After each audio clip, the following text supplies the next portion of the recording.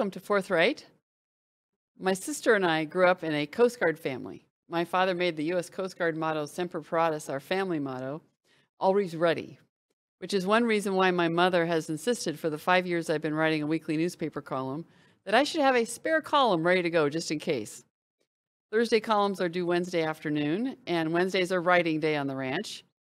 But between the goats, the dogs, and the fire district pager, I have plenty of opportunities for interruptions.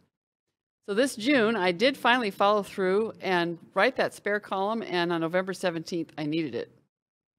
50 head of goats went walkabout on me, and on the highway 2 hours before deadline, I had to use the "in case of emergency and oh my, I'm not done yet" column. The theme was a timeless one. People have been complaining about tax collectors for millennia. Published on Thursday, November 18th, 2021 in the Spokesman Review, here's the column. Death and Taxes and the Efficiency of the IRS. While the only thing certain in life may be death and taxes, it is also certain you can't get blood out of a turnip or money out of a man who died with no assets. Skepticism in the ability of the federal government to run efficiently is a conservative touchstone. There are good quality civil servants working for the federal government, but they are trapped in the systemic incompetency that is the hallmark of bureaucracy everywhere. Like, for example, in the Internal Revenue Service. President Joe Biden and House Speaker Nancy Pelosi have been selling the Build Back Better boondoggle as budget neutral. Experts are already projecting the Congressional Budget Office score will be disappointing. All the new temporary programs will not be free, and especially not since it counts on the IRS cracking down on taxpayers to help pay for it. They won't be collecting from my brother-in-law. Kevin died in November 2019 after many years of struggling with mental illness that finally left him homeless. His only income was disability payments after a medical separation from federal civil service. It's 2 years later, and the IRS still hasn't figured out he's not paying. We put a mail forwarding order on Kevin's last address of record so we could tie up loose ends. That mostly meant sending copies of death certificates to creditors, including the tax collectors. The U.S. Postal Service must have informed the IRS of the new address, and the IRS sent Kevin a certified letter in January 2020. We returned the envelope with the death certificate and explanation. They sent a letter acknowledging they had received his correspondence and would get back to us in 90 days. In May 2020, the IRS sent him a letter requesting payment in full, including penalties and interest. Kevin easily ignored it. So did we. At the end of June, another letter arrived by certified mail, threatening Kevin with seizure of all assets, notifying him of his right to a due process hearing, and requesting confirmation of address and contact information. Trying to be helpful, I returned the form with another copy of the death certificate and a note saying his address was the urn from the funeral home sitting on his brother's dresser. It was a handwritten and honest statement with a touch of dark humor to catch the eye of any human agent paying even a modicum of attention to the job. Somebody did notice, sort of. They left out the part about the urn, but they did update the address. The next letter was addressed to Kevin, care of his brother, albeit with no mention of the urn or the dresser. After thanking Kevin for his correspondence, the letter stated, "Case closed, currently not collectible." This looked like progress until reading the next paragraph. "We temporarily closed your collection case for the tax periods above because we determined that you can't pay the money you owe at this time." Temporarily? At this time? There's nothing temporary about dying. It's a pretty permanent condition. The letter went on, quoting the IRS, "However, you still owe $1,756.86 to the IRS for the tax periods above. This amount includes applicable penalties and interest calculated to August 21, 2021. You'll receive annual reminder notices and will continue to charge applicable penalties and interest until you pay the amount you owe in full." End quote. Apparently, the IRS is planning to Lazarus-like resurrect Kevin, cure his disability, and find him a job so he can pay his back taxes. Meanwhile, we have been warned to expect a letter to Kevin in care of his brother every year, reminding us that Kevin is still dead and still a victim of the systemic incompetence of bureaucracies. The experience has not enhanced my confidence in the IRS to efficiently pursue tax deadbeats. Everyone has had at least one experience with a particularly unhelpful government agency. This column is not to bash government employees, or at least not all of them. In the private sector, incompetence is rewarded with dismissal. In the public sector, incompetence is too often laterally transferred to somebody else's department or internally isolated. Either way, the competent are left picking up the workload. The Idaho State Tax Commission managed to close their tax lien after receiving a single email with an electronic copy of the death certificate. Congratulations to the competent staff of the Idaho State Agency, whoever you are. The IRS could learn a thing or two from you. It was a column that got a number of positive responses from folks. One of them from someone who also went on to say that she wished that I got as much space in the newspapers they give to Leonard Pitts. That was a nice compliment. One from Dr. J, who actually put another point on what the real problem is there with the IRS. It's not just about the competency of people. He alludes to that in his writings, that awarding jobs and contracts to people to return a favor or to curry some future favor is a longstanding practice. And he's right.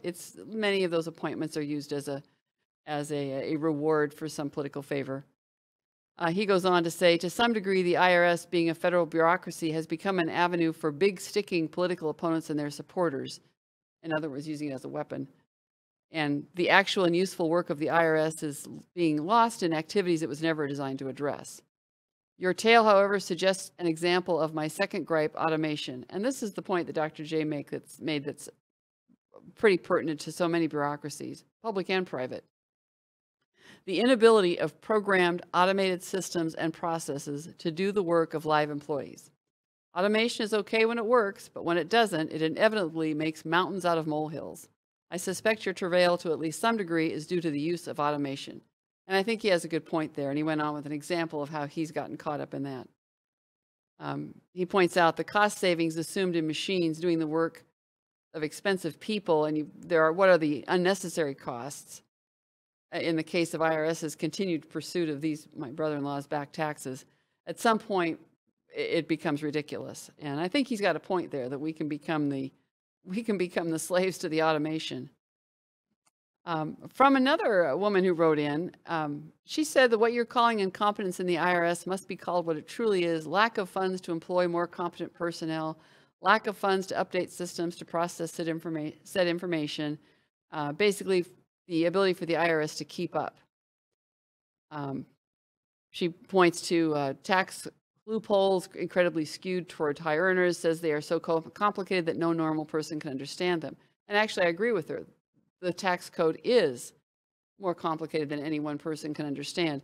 If it didn't run to more than 70,000 pages, the IRS wouldn't need as many people on staff to do their jobs well and without frustration for them as well as for taxpayers.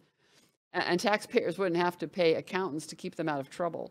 In fact, I'm not sure it's possible for anybody to not be nailed on some infraction of the tax code.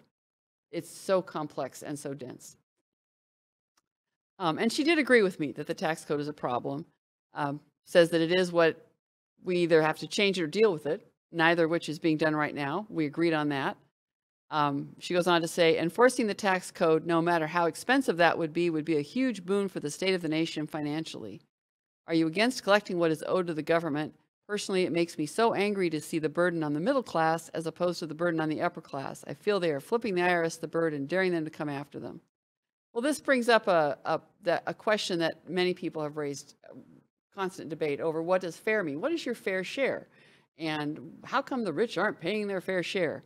Well, I'm not opposed to the government collecting the taxes that they are due. Generally, we should all be following the rules and trying to do that, as complex as it is. But the tax burden doesn't fall on the middle class. When you look at charts that are put together off of the IRS database by any number of institutions, you can Google and find any number of illustrations.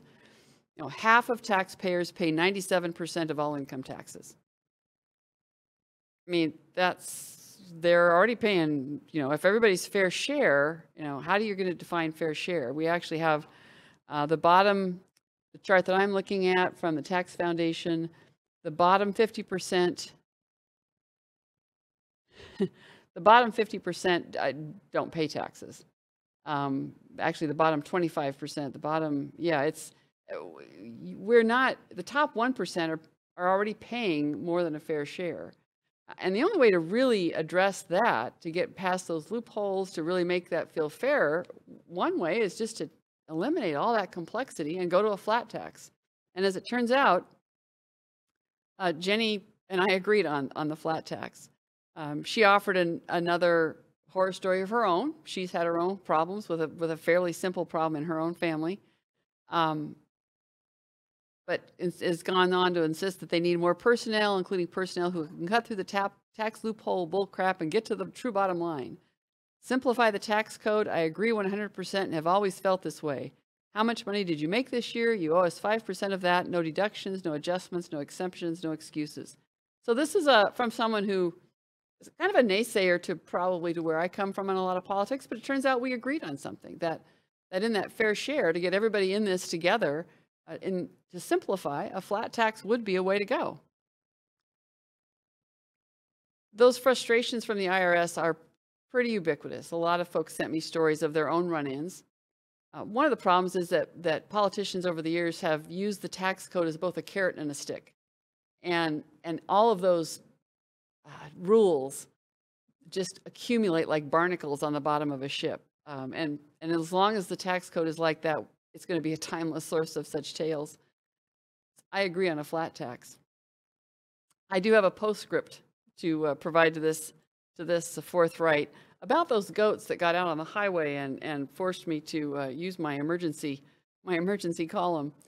I have to praise God for His perfect timing.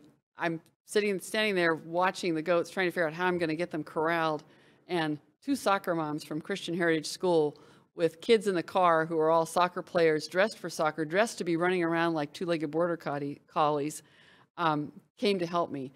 They were from families that had worked with goats before, so they knew how to herd without spooking them. The oldest boy was adept at driving a four-wheeler. I had him get the four-wheeler, put a bale of hay on the back, kind of lead them while I'm pushing on the sides, and the rest of them around the back. We got them all moved out of the yard of my neighbor and back into the pasture where they were supposed to be, with just enough daylight left to get the fence back up, and just enough time to tweak my emergency column and get it turned in. It wasn't too hard to tie it to current events because death and taxes are always with us. My editor and I thank you, Mom, for pushing me to have that emergency column. Semper Paratus.